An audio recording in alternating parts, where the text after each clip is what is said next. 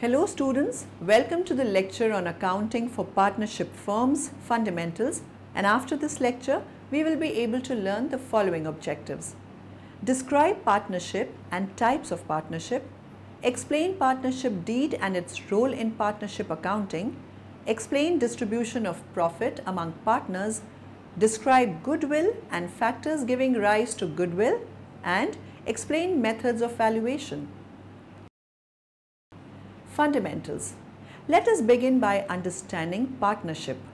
A partnership is a legal association of two or more individuals called partners and who are co-owners of a business for profit. Like proprietorships, they are easy to form. This type of business organization is based upon a written agreement that details the various interests and rights of the partners, and it is advisable to get legal advice and document each person's rights and responsibilities. Kinds of partnerships. There are three main kinds of partnerships. General partnership, a business that is owned and operated by two or more persons where each individual has a right as a co-owner and is liable for the business's debts. Limited partnership. In a limited partnership, one or more partners run the business as general partners and the remaining partners are passive investors who become limited partners and are personally liable only for the amount of their investments. Master limited partnership. These partnerships are similar to corporations' trading partnership units on listed stock exchanges. They have many advantages that are similar to corporations. Example, limited liability, unlimited life, and transferable ownership. Master limited partnerships are a type of limited partnership that is publicly traded. There are two types of partners in this type of partnership.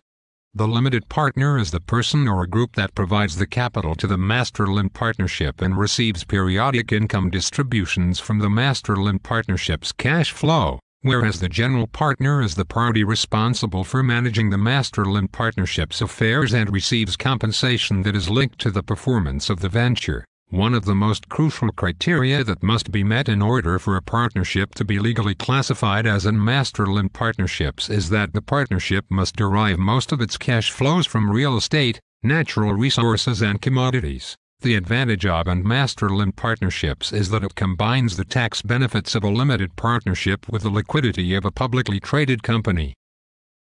Features of partnership. Let us study the features of partnership. There must be at least two persons to form a valid partnership. Section 11 of the Indian Partnership Act 1932 restrict the maximum number of partners to 10 for carrying on banking business and 20 for other kind of business. Partnership comes into existence by an agreement, either written or oral, among the partners. The written agreement among the partners is called partnership deed. A partnership can be formed for the purpose of carrying and sharing the profits or losses of the business. An agreement between the partners must be aimed at sharing the profits or losses of the business. A partnership can be carried on by all or any one of them acting for all. Partnership deed. A partnership is always formed by an agreement between the partners. This may be oral or written. When the agreement is written, duly stamped and signed by the partners, it is called the partnership deed or article of partnership. Contents of partnership deed are name of the firm, names, qualifications, occupations and addresses of partners, the nature of business of firm, duration of the partnership, the capital contribution of each partner. Role of partnership deed in accounting. Let us study the role of partnership deed in accounting. Every aspect relating to the partnership may be included in the partnership deed. This deed forms the basis of any transaction involving the partners. Even accounting for partnership firms is a function that is to be carried on in accordance with the provisions in the partnership deed. Salary to be paid to partners, profits to be shared among partners, interest on capital, interest on drawings, etc. are all to be decided based on the agreement between the partners, that is, based on the partnership deed. Thus, in accounting for transactions involving these, compliance with what is agreed upon should be ensured. In the case partnership deed or the agreement between the partners is silent on any aspect that is to be decided based on that agreement, the provisions in the Indian Partnership Act 1932 applies. Role of Partnership Act in the absence of partnership deed. The Partnership Act is very important in the absence of partnership deed because it will decide the profit sharing ratio between the partners. It will provide the partners their rights and solve many other issues among the partners and their clients. Special aspects of partnership accounts. A capital account reflects for stake in the partnership. The exact behavior of a capital account will vary depending on the form of partnership selected. This reflects how a capital account will behave in a general partnership with no special allocation provisions. A capital account starts with the beginning balance that partners have in capital account. Then any contributions he adds will be added to that total, thus increasing the value of capital account. It is very important to maintain these accounts accurately. This is extremely important when dissolving the partnership, as any remaining property is distributed according to these balances. Partner liability can also be determined along these lines, assuming everyone has the ability to pay. There are two methods by which the capital accounts of partners can be maintained. These are fixed capital method and fluctuating capital method. The difference between the two lies in whether or not the transactions other than addition, withdrawal of capital are recorded in the capital accounts of the partners. Fixed capital account of partners. This is one of the ways of keeping partners' contribution, that is capital, in the books of the firm. The main aim of maintaining fixed capital accounts of partners is to show the amount of original contribution of partners throughout whole year on a constant figure. Under this method, capital accounts are maintained, one of which shows the original capital of the partners without any change throughout the year, and another account is opened to record the transactions between the partners and the firm, that is salary to partners, commission to partners, bonus to partners, interest on capital and drawings made by the partners, and so as like in the partners' current account. The capital account of partners showing the original capital could be changed when there is a change in the constitution or when a partner draws money from the business against her or his capital. And the other way of maintaining accounts is fluctuating capital account of partners. In fluctuating capital account of keeping partners, capital account, only one capital account of partners is opened. This account will record not only the original capital contribution, but also the transaction between the partners and the firm. It includes partners' drawings, commission and interest on capital, bonus and salary to partners, and so on as the case may be. This account is fluctuating whenever there is a presence of any transaction influencing the concerned account. Whenever there is a system of fluctuating capital account, no maximum limit can be put on the partner's drawings as is maintained in the fixed capital account system. Fixed capital is an assets or capital investments that are needed to start up and conduct business, even at a minimal stage. These assets are considered fixed in that they are not used up in the actual production of a good or service, but have a reusable value. Fixed capital investments are typically depreciated on the company's accounting statements over a long period of time, up to 20 years or more. Examples include factories, office buildings, computer servers, insurance policies, legal contracts and manufacturing equipment, anything that is not continually purchased in the course of production of a good or service. The amount of fixed capital needed to set up a business is quite variable, especially from industry to industry. Some lines of business, by their nature, require high fixed capital investment. Common examples would include industrial manufacturers, telecommunications providers and oil exploration firms. Fixed capital investments typically don't depreciate in the even way that is shown on income statements. Some devalue quite quickly, while others have nearly infinite usable lives. But the depreciation method allows investors to see a rough estimate of how much value fixed capital investments are contributing to the current performance of the company. Distribution of profits among partners. A profit and loss appropriation account is prepared to show the distribution of profits among partners as per the provision of partnership deed. It is an extension of profit and loss account. It is nominal account. A profit and loss appropriation account is the account in which one shows the distribution of profit among partners of partnership firm in the form of salary, interest on capital, commission, and distributable profit to the partner. Profit and loss appropriation account is merely an extension of the profit and loss account of the firm.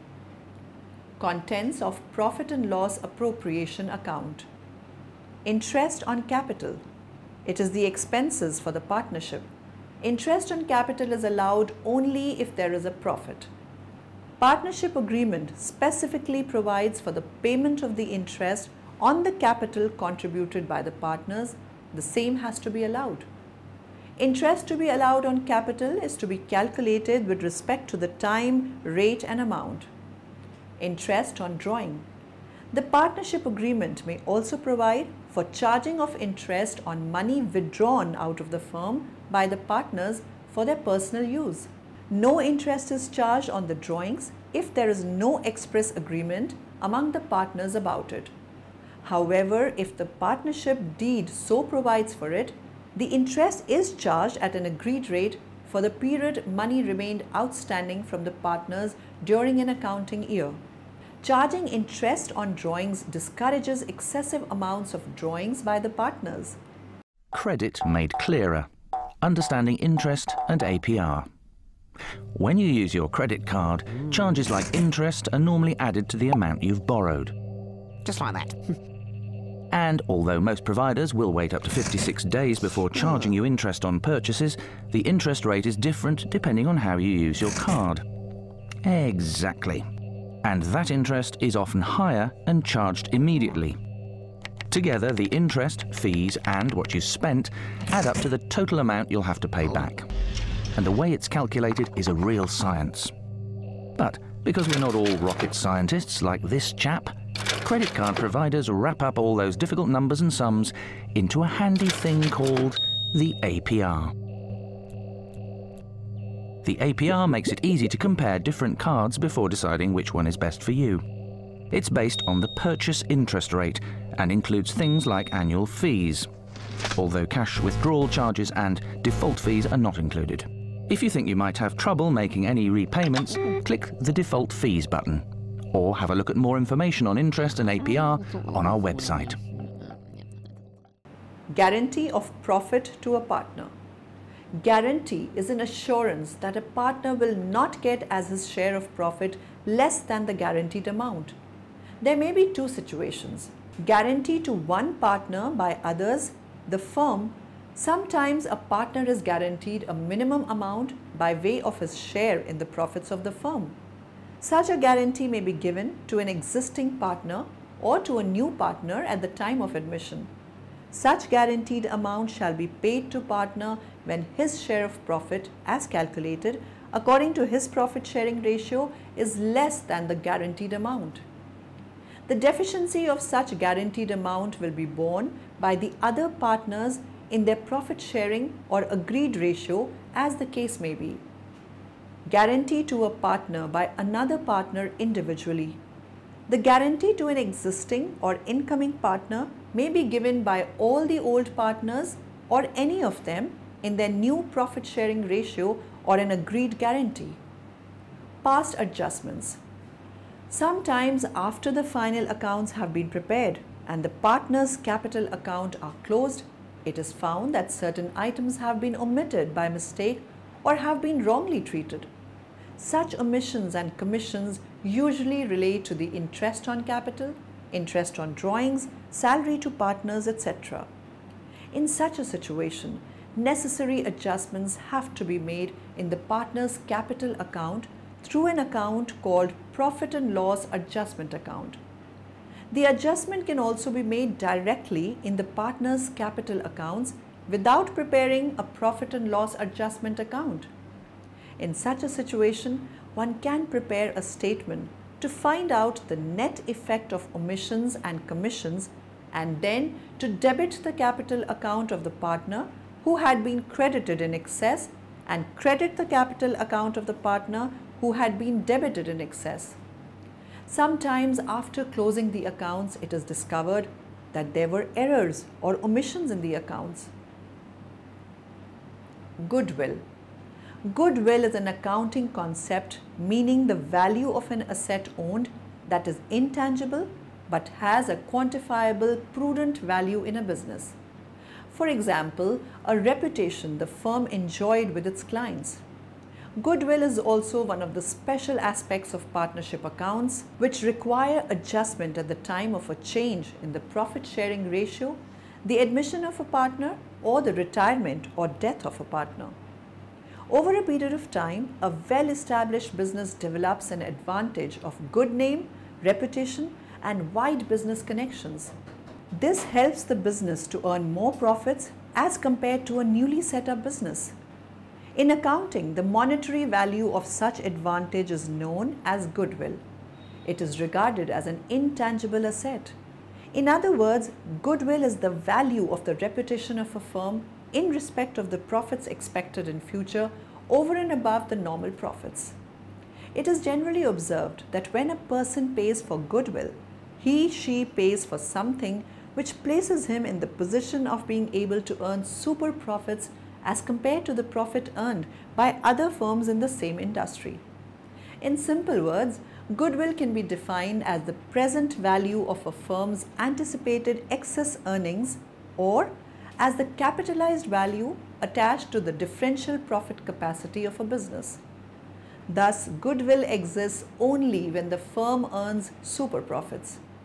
Any firm that earns normal profits or is incurring losses has no goodwill. Types of goodwill. The goodwill is generally of two types, that is, purchased goodwill or non-purchased raised goodwill. Purchased goodwill arises only when a business enterprise is acquired by another business enterprise and the price paid is more than the net assets required. Such goodwill is recognized by the accounting profession and is also shown in the balance sheet. The main features of such goodwill are: it arises only on purchase of business, it is reflected by a purchase transaction. Non-purchased or raised goodwill arises only when a business generates its own goodwill over a period of time due to various factors such as location, good management, good quality products, etc. The main features of such goodwill are: it is internally generated, no cost can be placed on it.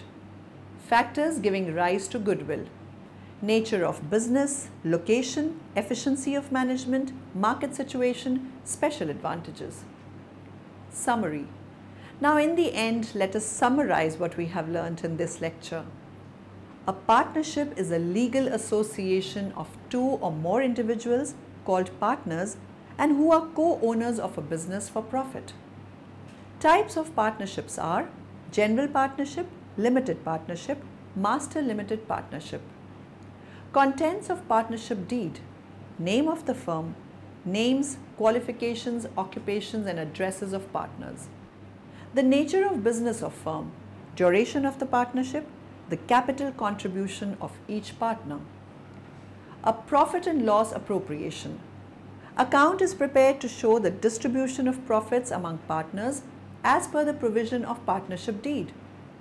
Goodwill is an accounting concept meaning the value of an asset owned that is intangible but has a quantifiable, prudent value in a business. For example, a reputation the firm enjoyed with its clients. The goodwill is generally of two types, that is, purchased goodwill or non-purchased raised goodwill. Factors giving rise to goodwill are nature of business, location, efficiency of management, market situation, special advantages.